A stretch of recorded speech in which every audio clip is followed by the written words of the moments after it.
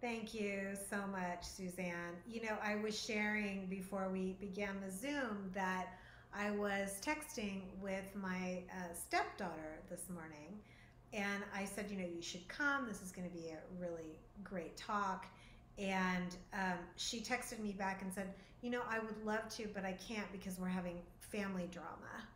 And I said, well, that is exactly what this intends to help hopefully alleviate just a little bit. So, anyway, welcome to people I've met before. Welcome to people I don't know. I see Michelle, hello. And of course, Alex. And hi, it looks like Sally. Um, and Sammy. So it looks like we'll have some more people joining. But I'd like to just start with taking 5 to 7 minutes in silence to ground before we'll have a little talk. And then I'll do a guided meditation. We'll have some time for questions and then we'll close. So I'm going to go ahead and ring the bell and we'll just sit for 5 to 7 minutes. This part won't be guided, so you'll just be on your own to have a minute to soak in the silence.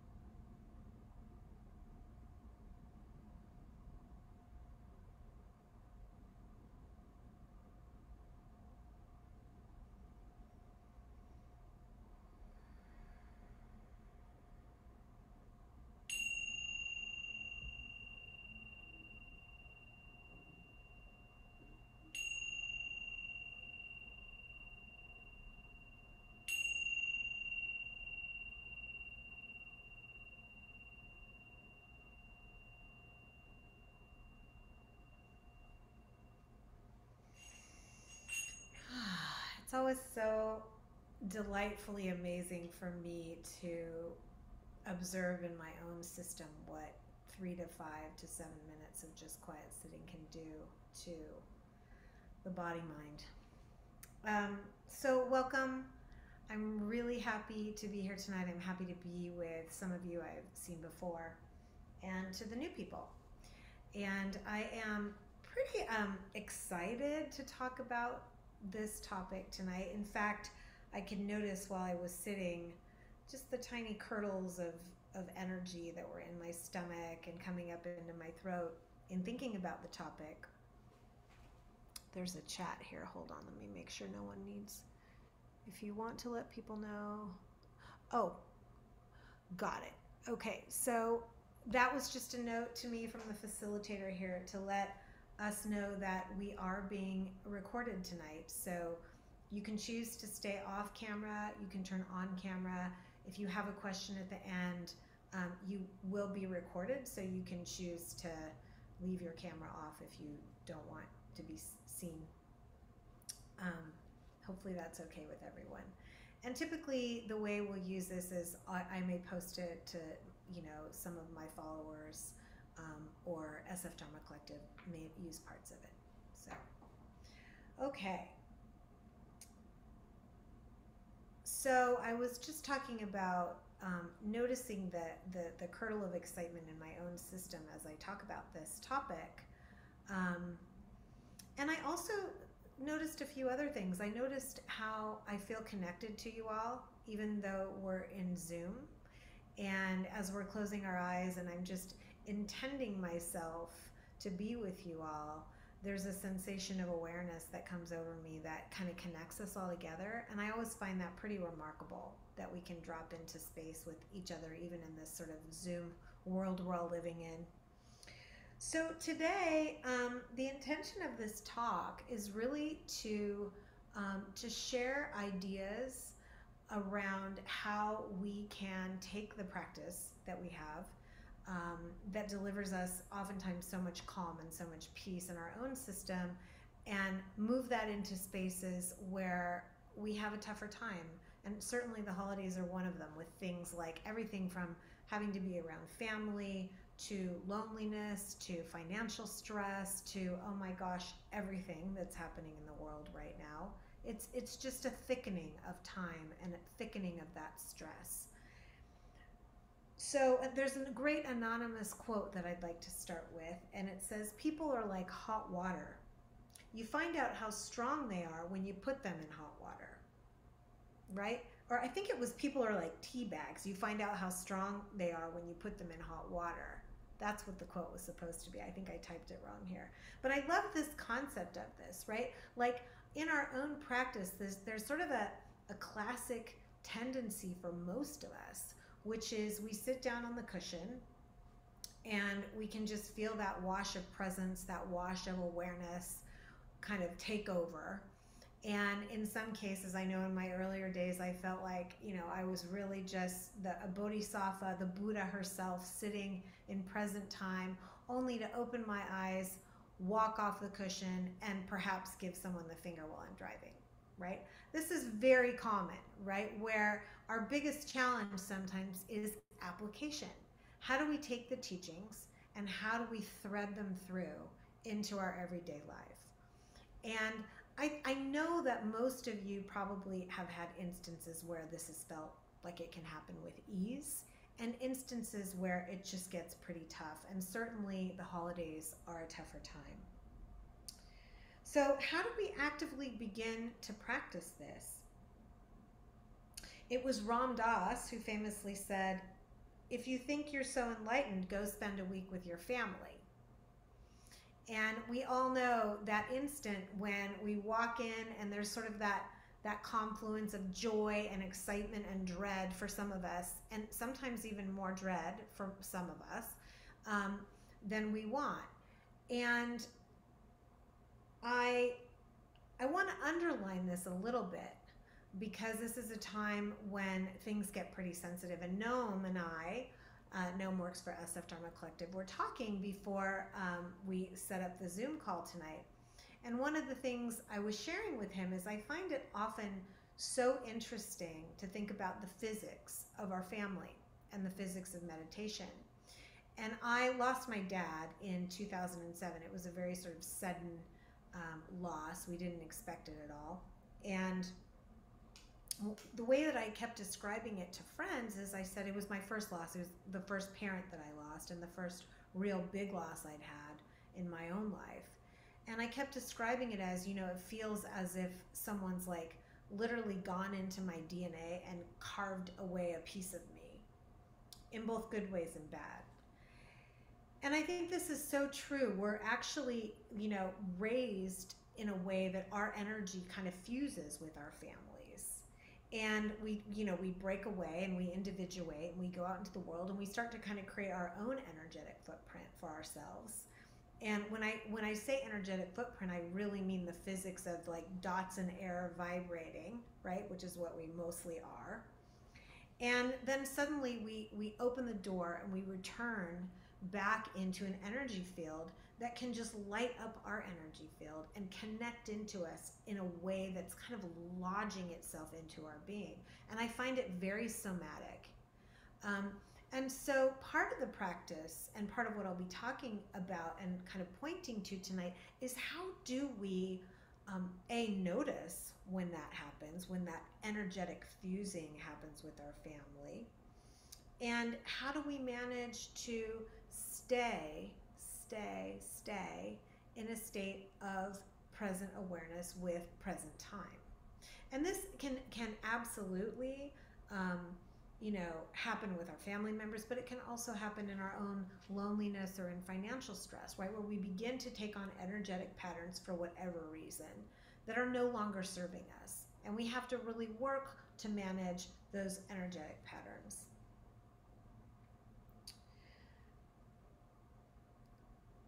I was listening to Tara Brach a couple of weeks ago, and she was talking on this very same subject.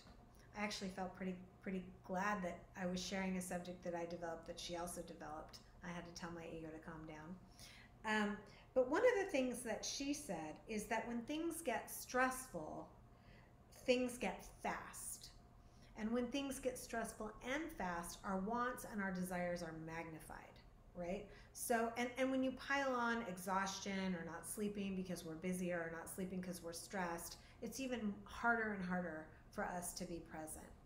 So I want to offer something that you may or may not have heard of. It's not something that's normally taught in sort of most of the Buddhist schools that I've attended, but there's something called the Four-Chambered Heart. And it's a book that you can buy. I will find the author and email it to whoever wants it. I think it's DeAngelis is her last name. But I thought that, this was such a great way for me to bring to life how to check in with ourselves and stay present with our own heart when we're in times of stress, particularly around the holidays. So there are actually 4 chambers of the heart and 4 different ways of talking about it. So the first one is full-hearted, and I'm going to go through and define each of these. So full-hearted, open-hearted, clear-hearted, and strong-hearted. So what does open-hearted mean? So actually I'm going to start with full-hearted. What does full-hearted mean? So when we're not full-hearted, so when we're approaching things sort of half-heartedly, there's an inauthenticity to how we're showing up. So the first question for us in any given situation would be, do we really want to be here? Do we really want to be where we are? And oftentimes there's not a choice. Sometimes if we're in loneliness, we can't really change our situation. Or if we have to show up to our family, certainly there are ways in which we could decide we didn't want to go home to family dinner.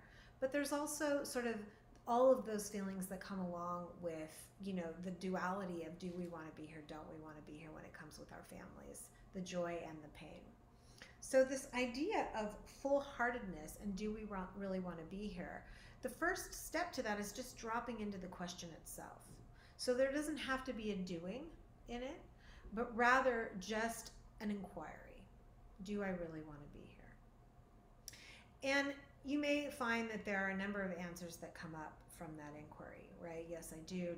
No, I don't. I sort of do. I sort of don't. And really the practice with asking the question of, am I being here in a full-hearted way, is just to notice what comes up.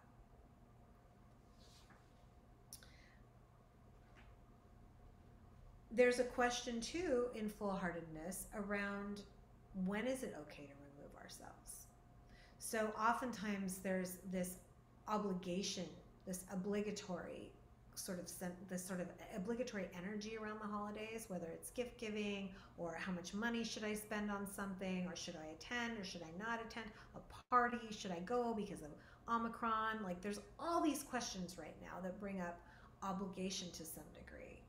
And so in full-heartedness, it's helpful sometimes to take an inquiry around, you know, how will I be serving myself and the others that I'm feeling obligated to if I can't show up full-heartedly. So the second chamber to the four-chambered heart is open-heartedness. So this idea of coming into any situation with a heart that's open to whatever it is we might have to learn. When our heart isn't open and it's closed, this is when we go into protecting energy or defensive energy, when we're starting to shut down. And what's so important about closed-heartedness is the missed connection that we have. And this can be a misconnection with ourselves if we're alone, or it can be a misconnection with someone else. So this idea of connectedness, and I say radical connectedness, I know radical's overused, but radical connectedness. What does it mean for us to put the intention of connecting before anything else, before our own stories, before our own reasons, before our own defenses? Can we put connection first? So, for example, even with politics, which is such a slippery slope today, and many families, including my very own, find ourselves in division and duality when it comes to politics. So when we think about open-heartedness, can we approach a conversation around politics with a connection first intention? And what would that feel like to the body? What would that feel like to the system? Disconnection closes down the heart. And when our heart is closed down, it's very, very challenging to meet any given situation, any tough situation, without pushing our own story or our own agenda into the environment that we're in. And so it's really a fascinating experience. And I'm going to tell a personal story in a little while about my relationship to my younger brother, in which he is very much in a very different part of the spectrum than I am politically, and how that actually shifted when I made the decision to put connection over my own story. So the third chamber in the four-chambered heart is clear-hearted, clarity. So when we're not clear-hearted, we're walking in doubt, confusion, and ambivalence. And this can signal us to slow down and wait for clarity. And this is so important.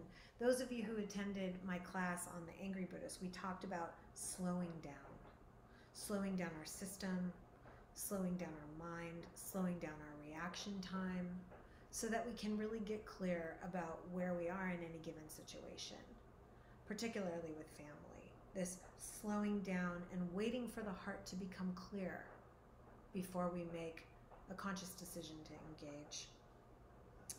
And the last chamber of the four-chambered heart is strong-hearted. And this is a little bit of a tricky one, because the definition of strong-hearted in the book is the courage to speak our truth, which we want to be able to do. We want to be able to speak our truth. And the word courage is actually, some of you probably know this, is derived from the French word, which is cour, and the ability to stand by one's heart and stand by one's core. Now, why does it get tricky? It can get very confused with self-righteousness, and it can get very conflated with our story. So, and then what ultimately then happens in that loop is we sometimes can slip into judgment, right? When we start to stand in opposition to anything, what happens is it gains power. So this concept of strong-heartedness is tricky, because we want to be able to stand in our own truth and to name what is our true core, but without any energy of pushing against, any energy of judgment. And I always say I defer back to the clear-heartedness if I'm unsure if I'm in the right place or not with regard to how strong-hearted I'm being. So I'll repeat just the 4 chambers of the heart again. So full-hearted. Am I coming into this with 100% commitment to being here? And if I'm not, just knowing that is enough. Am I coming into this open-heartedly? What can I learn here? How can I grow? How can I find my own inner teacher in this moment? What can I learn if I just stay quiet? Clear-heartedness, which is how do I go to stillness and slowness to find clarity in a moment? And strong-heartedness, how do I speak my truth and speak my core, but without slipping into my own self-righteousness, judgment, or my own story? Because when we get into story, talking against story, it's just point of view talking to point of view. There's no longer an authentic you, or typically an authentic them, in the conversation. It's just story up against story. So how do we move? How do we use and move through a 4-chambered heart, and how can it benefit us? And there's a straight line from the 4-chambered heart into grace. And you know, it's funny, I haven't talked about grace a whole lot in my teaching. So I did a fair amount of studying and preparing around grace.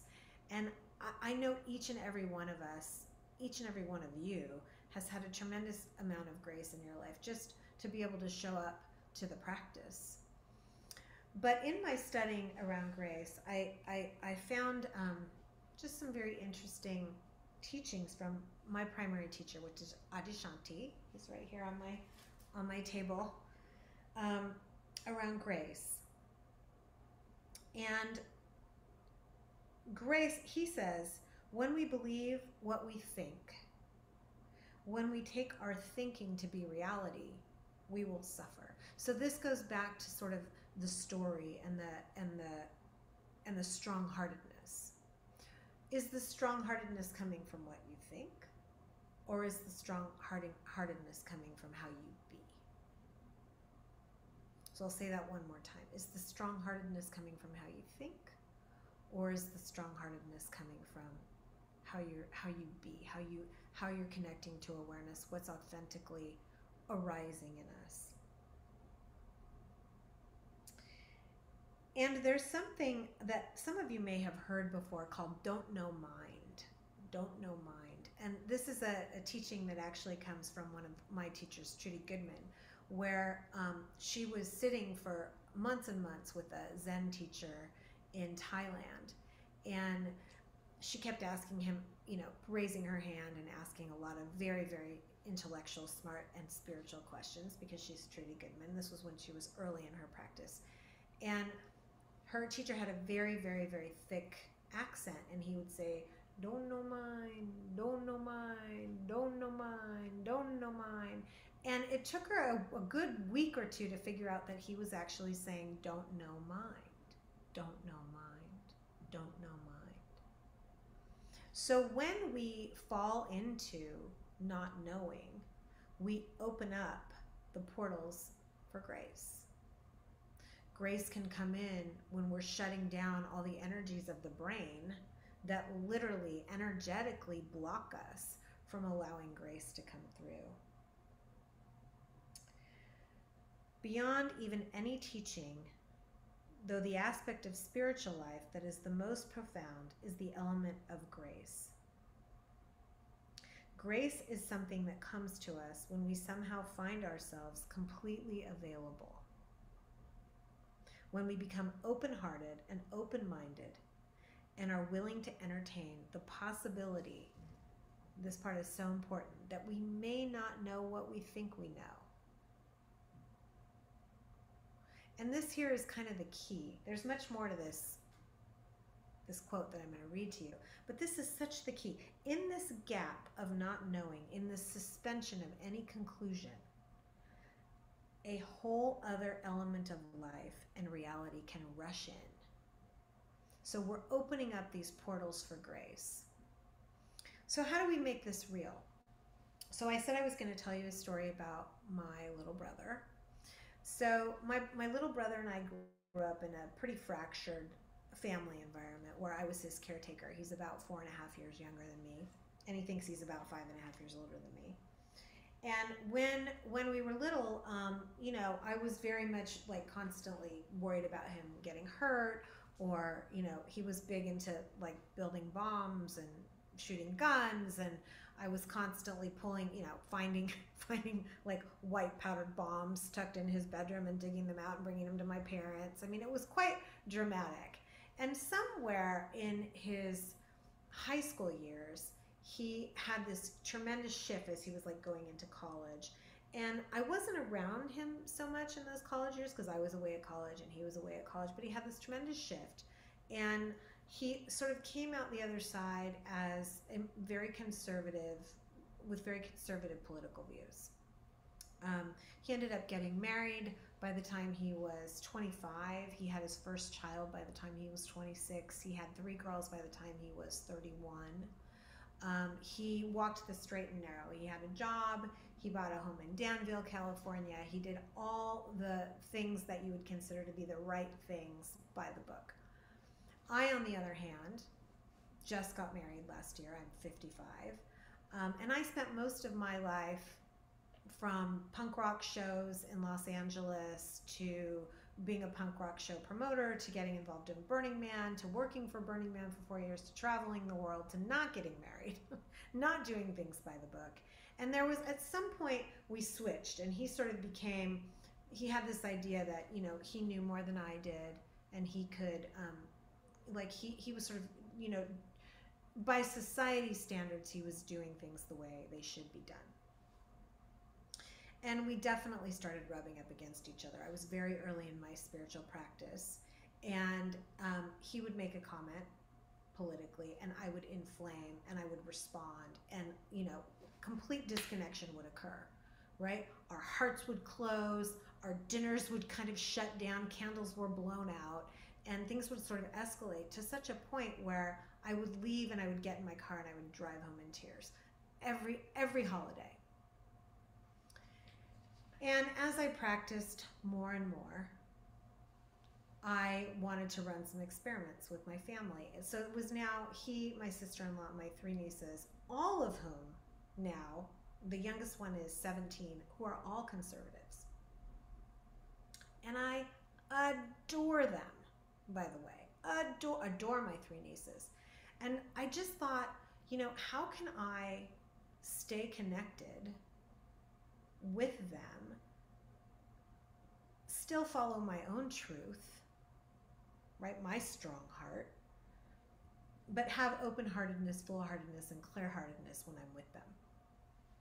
And so my experiment included the following. It included slowing down. It included not responding. And it included watching my own experience internally in the room and listening. And it sounds so easy. We hear this all the time. We need to listen more. We need to stop talking. But in the room with your family, when, as I said at the beginning of this talk, when our energies are starting to refuse, it is a most challenging moment. And it took about 6 to 7 years But here's what happened. And my husband's here, so he can kind of attest to this fact. What happened was my family began to experience me in a different way.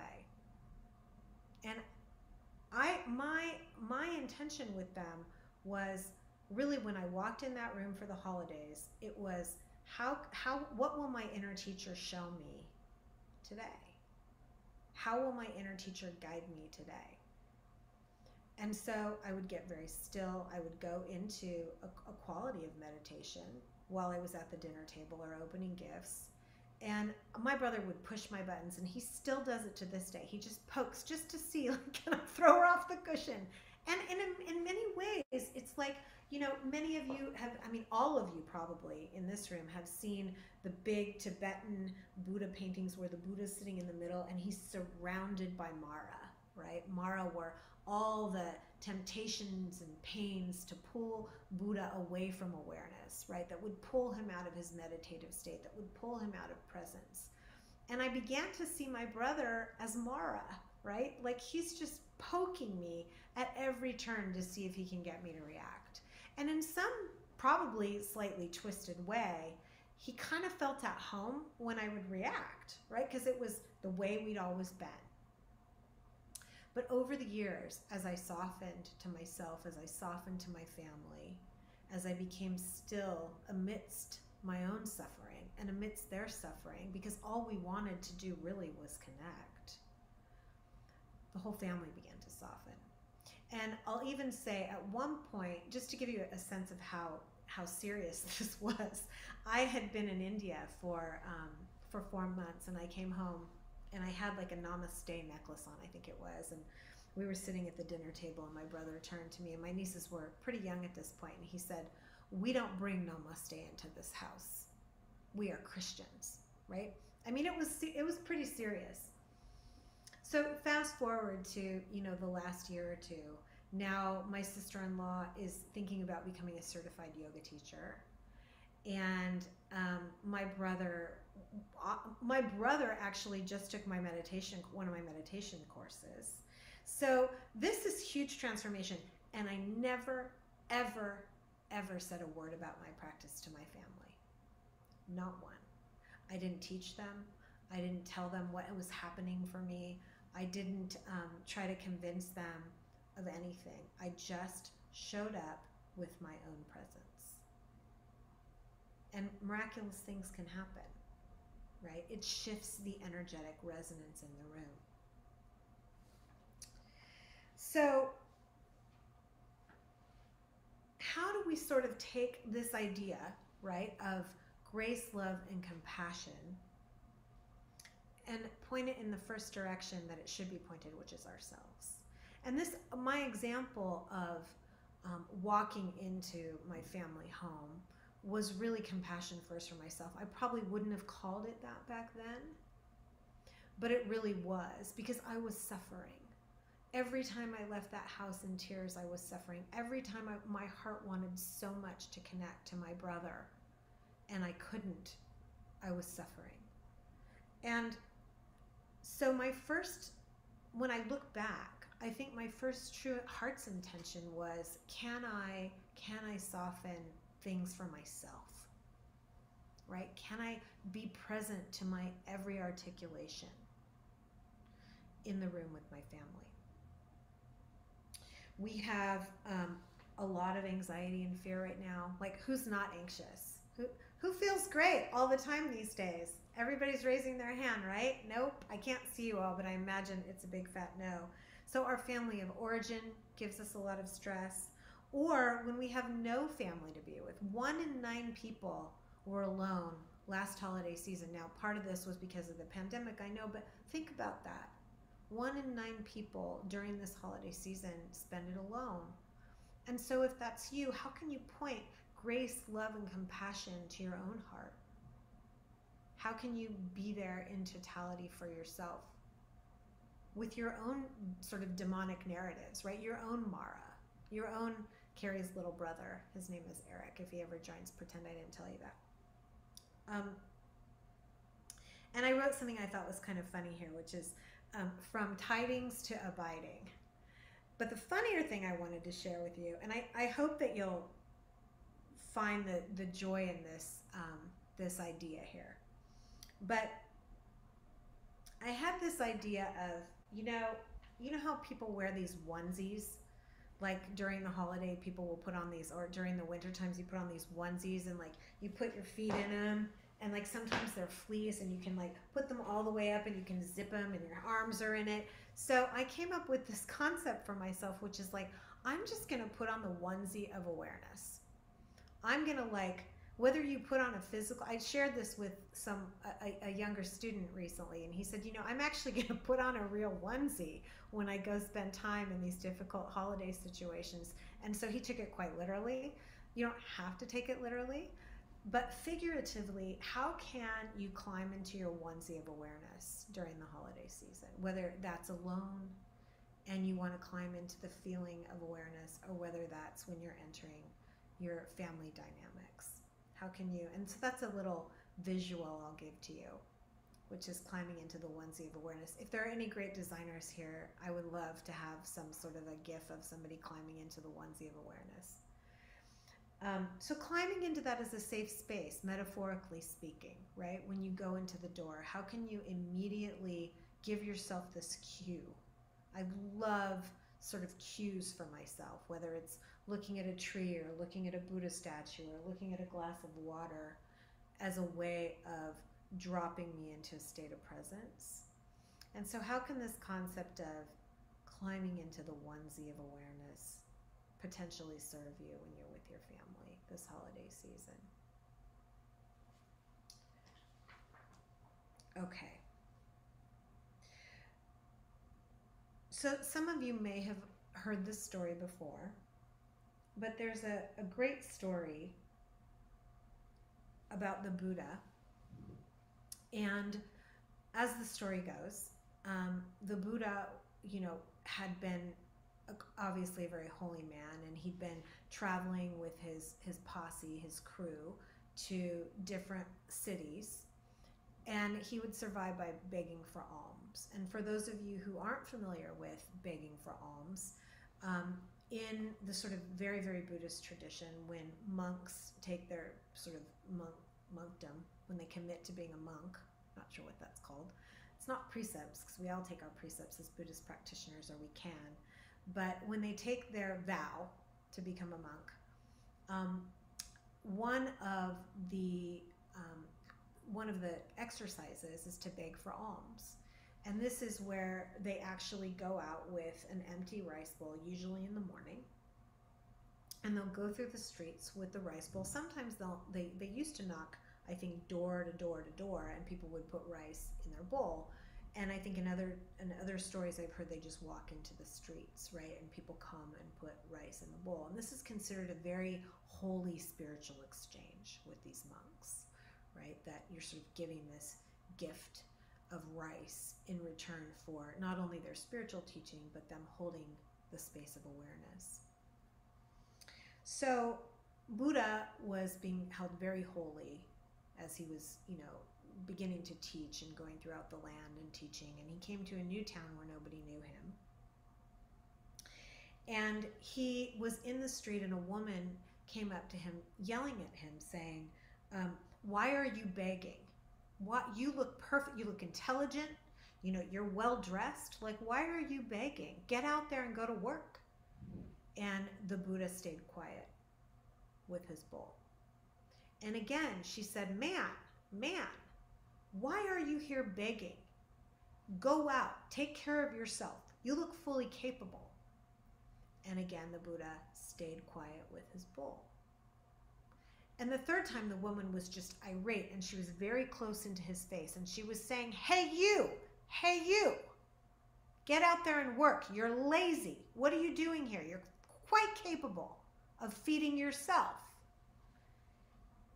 And finally, the Buddha spoke. Mother, he said with great humility, you've made me an offering, but I choose not to accept it. To whom does this offering really belong?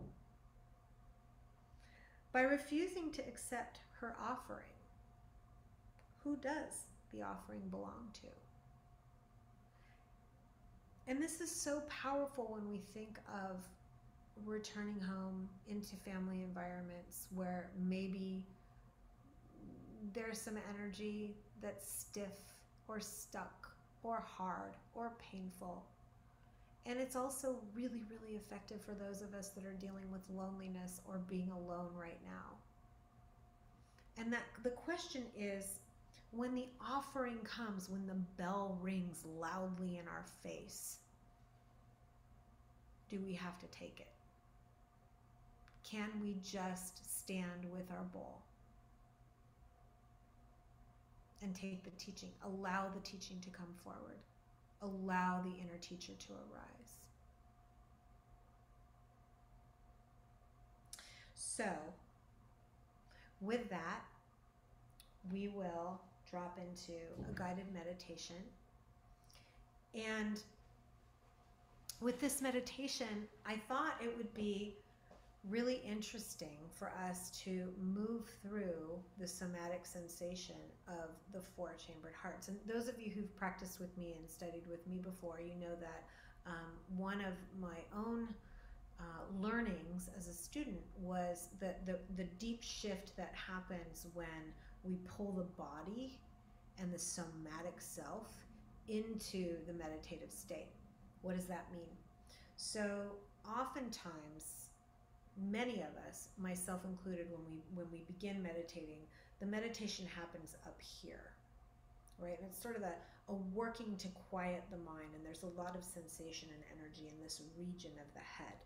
And oftentimes the first experiences of true presence and true awareness happen sort of what I would say here and out, right? So there's a way in which we kind of expand from our head out of our body. And I practiced like this, oh my goodness, from about the year 1999 until 2015. So 16 years I was practicing from what would be called the head out. It's a very powerful practice in and of itself. But I asked a question of my teacher, Ajashanti, and I was struggling with anxiety and pain, a lot of it regarding my family. And I'll never forget one of the things he said to me is, "You're a baby with a machine gun." And what he meant was, you know, you have the awareness, the machine gun was the awareness, right? But I hadn't learned how to pull it into my somatic self.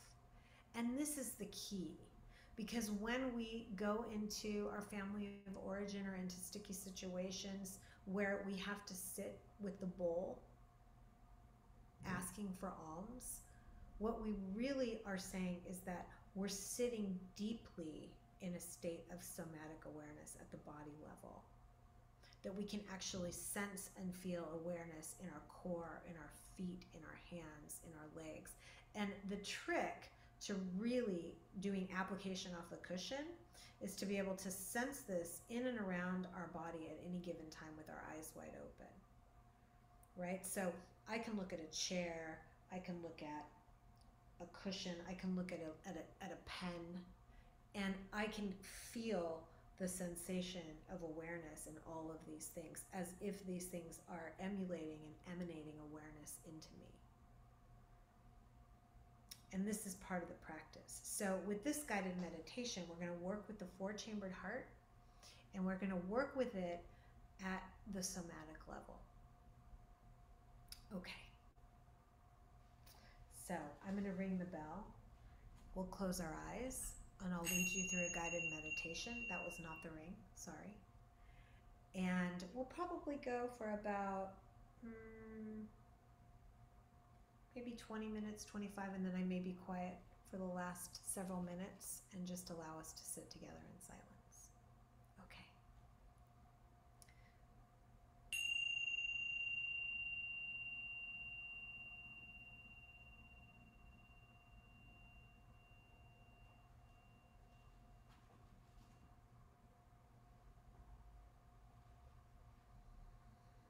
So I allow the eyelids to close.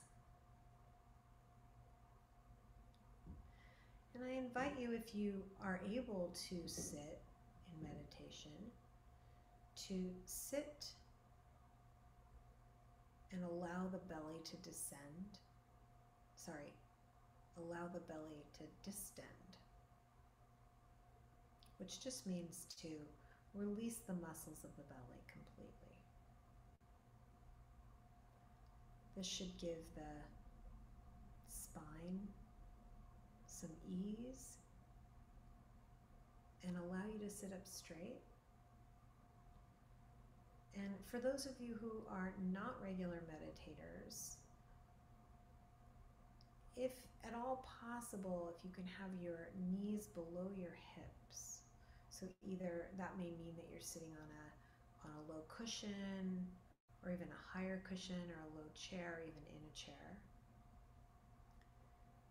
You can either fold your hands one over the other, so not clasping, because that will kind of trap the energy in your hands, but just hands one inside of the other gently in your lap, or you can have your hands on your knees. And just intending the chin down a bit, allowing the neck to straighten, and allowing what they call in some Hindu practices the shashumi to run more easily up and down the spine.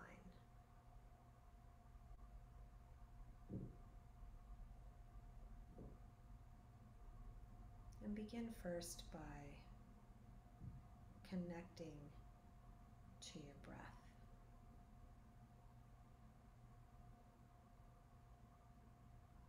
And taking what may be the first deep conscious breath of the day.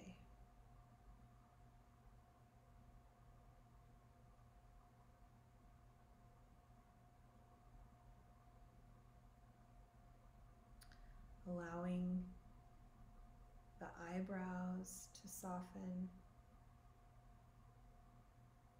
the eyelids and the eyelashes to release,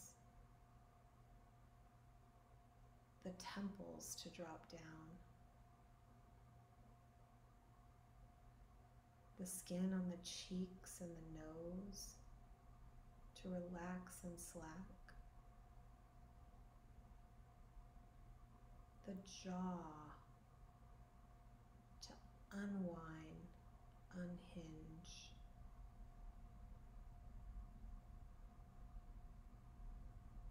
the ears to let go,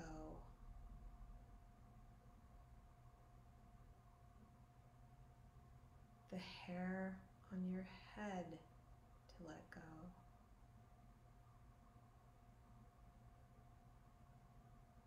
your tongue to relax. Notice the skin on your lips and invite that to let go.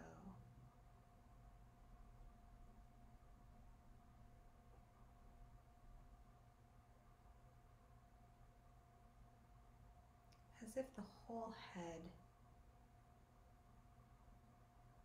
could gently float up off the spine like a balloon on a string.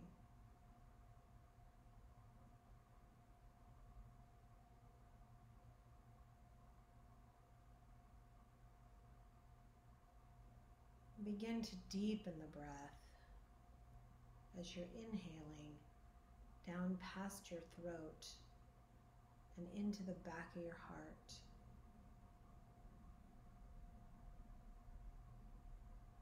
Noticing your rib cage and your shoulder blades as they fold over the back of the ribs. Allowing those shoulder blades to let go. Allowing your wings to rest.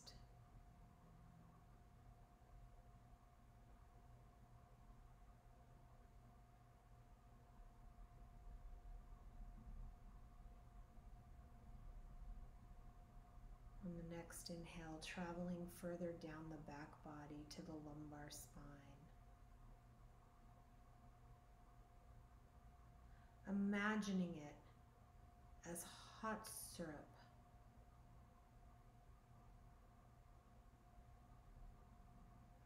Releasing.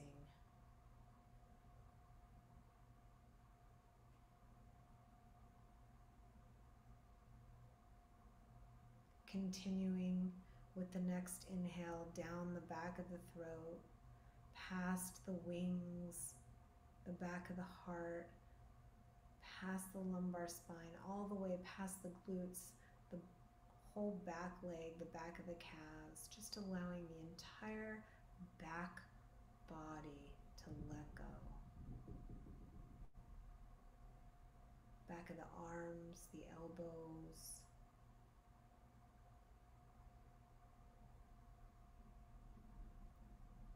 And on the next inhale, as if the whole back of the body could take a breath through every pore,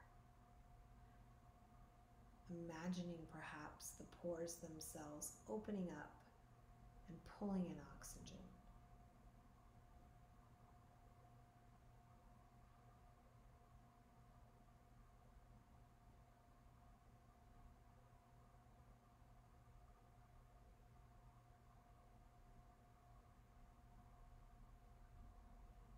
Now coming into contact on the next breath with the front of the heart. Oh, heart. Oh, weary, weary heart. And taking a breath and sending that energy right down into the heart space, the front of the heart. Allowing the rib cage to open up, the solar plexus to part, the ribs on the side body to soften, to make room for the heart's potential.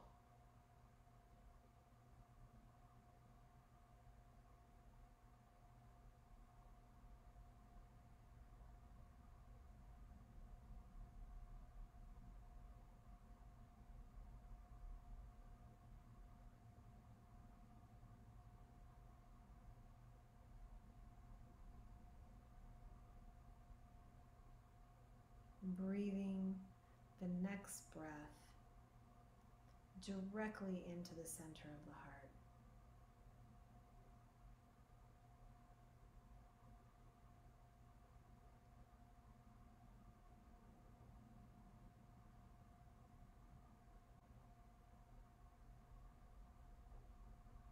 On your next inhale, breathing from the center of the heart down into the upper belly and then the lower belly, filling your whole body with the lightness of air.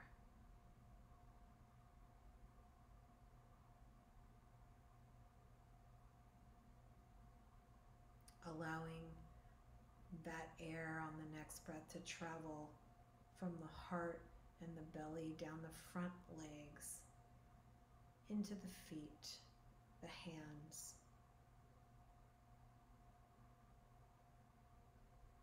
On the next breath, imagining that your whole entire body is a balloon, like it's a giant skin balloon, and you're breathing from the inside out. Whole body breath.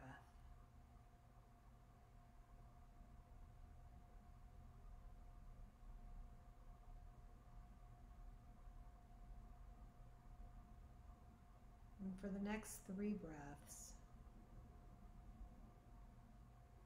just scan the body for any sticky spaces, any dark places, any areas that the breath needs to be intended into, invited into, and allow the breath to do the work of just letting go.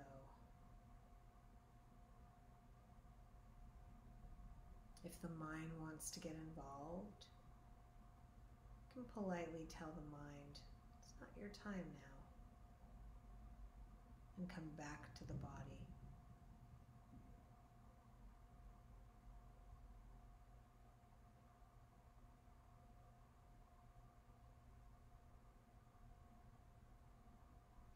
Noticing the I am in the body.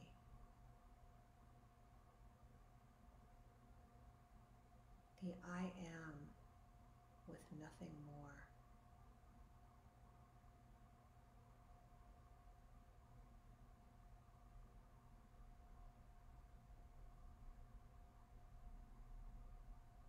Experiencing the what is.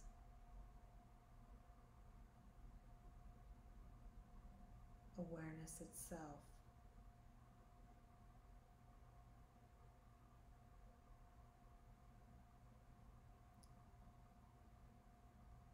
Perhaps noticing the outside of the skin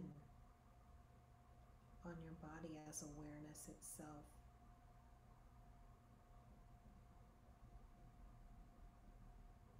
The skin saying, I am. I am.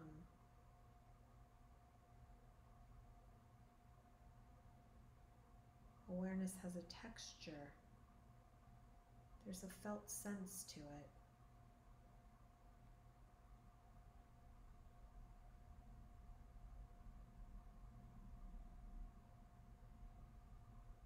When the mind slows and connects deeply, deeply into the resonant state of awareness, awareness comes into contact with the skin, with the body, with the breath, in one I am.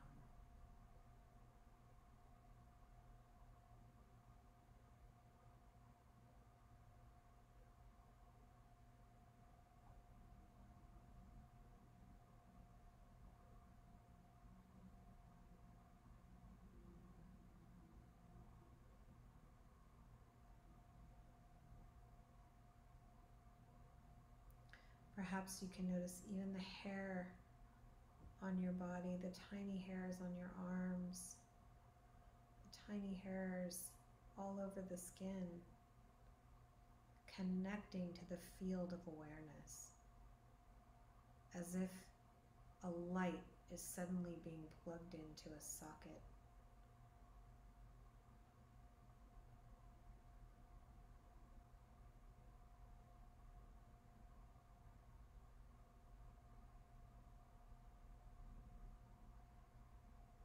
Perhaps it feels tingly or like a light static or a clear fuzziness around the whole of the body, the back body, the front body, the eyelashes. Awareness, I am. Present. Presence itself.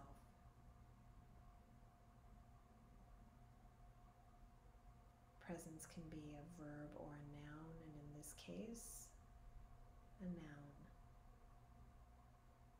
Awareness.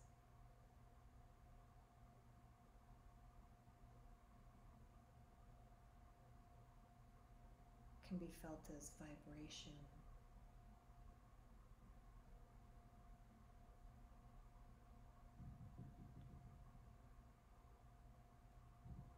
Perhaps you're feeling it in the body, perhaps you're feeling it in the head. Wherever it is, it's okay. Perhaps you're not quite sure if you feel it, and that's okay too. But there's a palpableness to it. Perhaps even trying the focus on the back of the neck. Sometimes that's a great place to experience the sensation of awareness, allowing it to pour over your shoulders, your arms, your body, your legs, as if being awakened from the trance of the mind.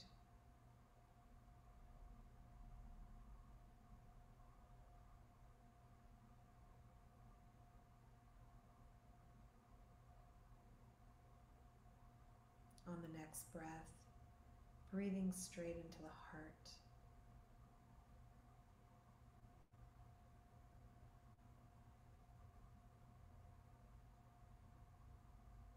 dropping in the phrase full-hearted, just feeling from the heart, full-hearted.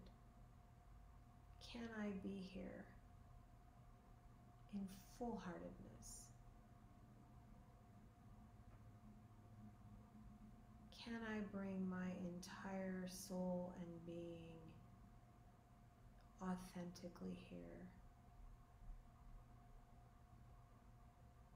And if the head and the mind want to get involved in the party, again, just kindly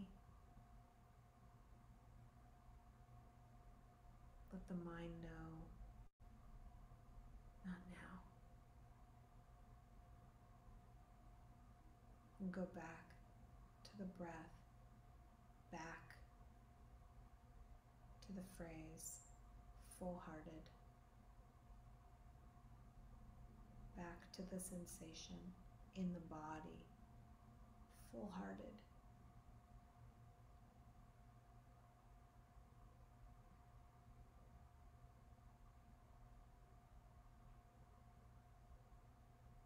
And again, inhaling into the heart center, pulling in the phrase, open-hearted. Noticing the shifts in the energy field, in the body, open-hearted. Curious, connected, open.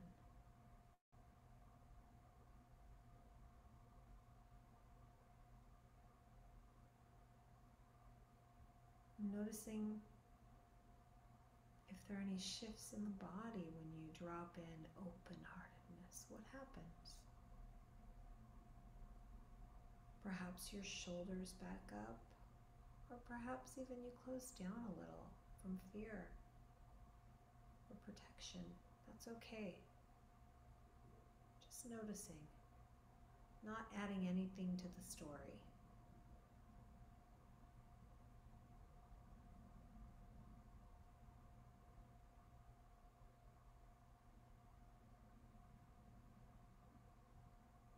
Next, inhaling into the heart, clear-heartedness. How can I be and feel clear-hearted?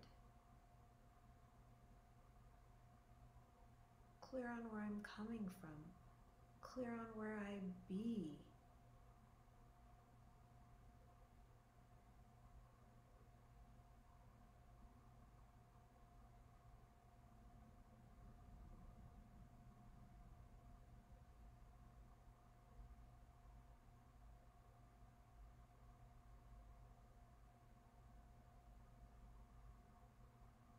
And the last of the four chambers, strong-heartedness.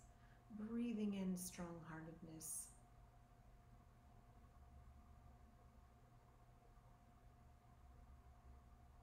To know your core, to know your truth, without adding anything, without defensiveness, without judgment, without your story. Where are you really? The you that has no story of you.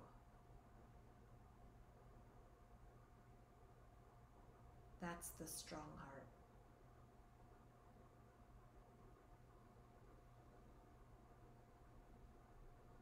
Now imagining a four-chambered heart in the center of your chest.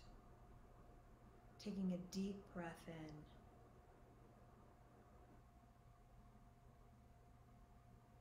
Full-hearted, open-hearted, clear-hearted, strong-hearted.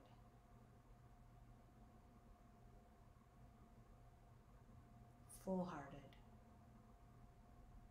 open-hearted, clear-hearted, strong-hearted.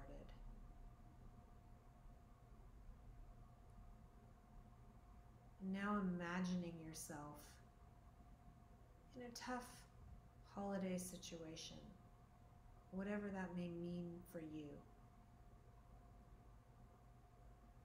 staying fully connected to that four-chambered heart, fully connected and dialed in to awareness.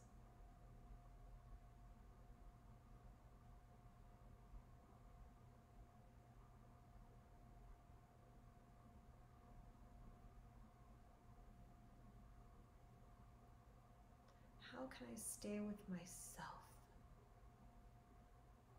with this, my own awakened awareness, my four-chambered heart? And perhaps asking the universe for help. How do I not leave myself?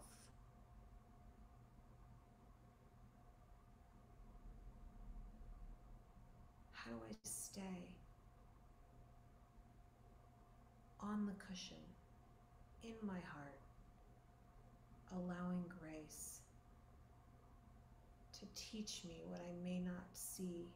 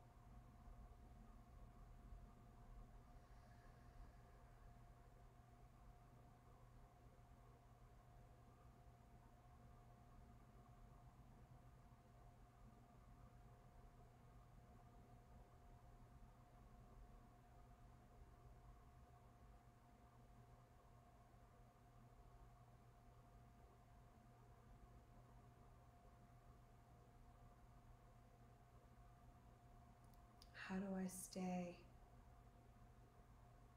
with my open bowl,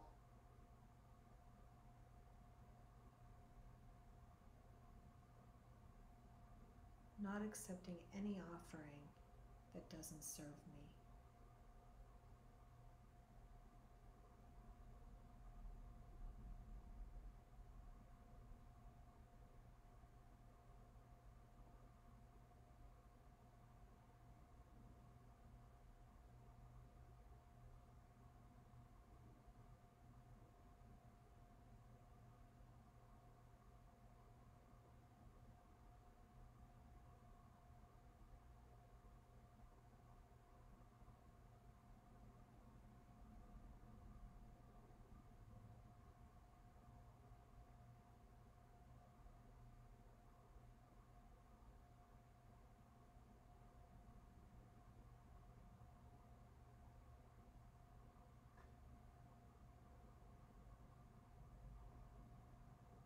How do I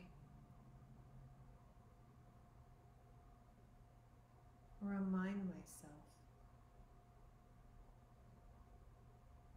and may I remind myself, that awareness is always on, always waiting for me to plug myself in, no matter how stressful,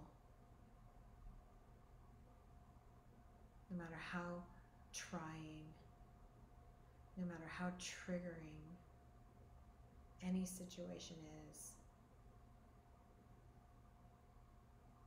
The one thing I know I can count on is the onesie of awareness.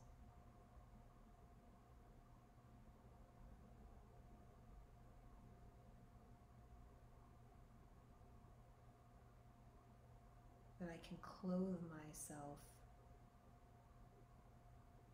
in its clarity, in its openness, in its fullness, in its strength.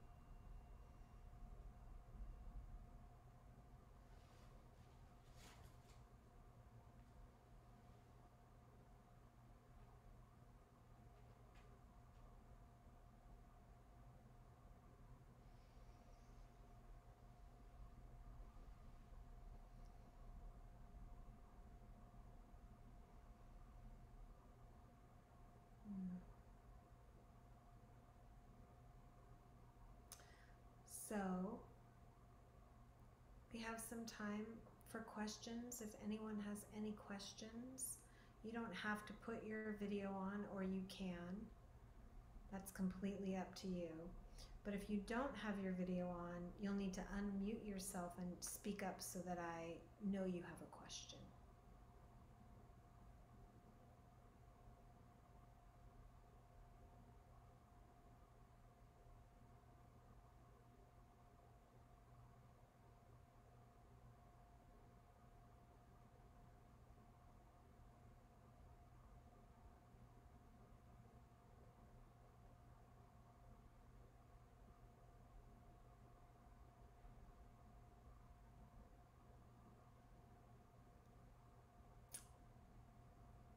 Okay. Last time we had so many questions, didn't we, Suzanne? Oh my gosh, we went to like past 9:30, I think. So hopefully everyone's just, I can't see most of you, so hopefully this was enlightening, enjoyable, pondering, whatever you needed it to be for you. I hope that it is. Yay. Thanks, Sammy. I like the thumbs up. It's so interesting teaching to like little squares of names. Anyway, so lovely to be with you all.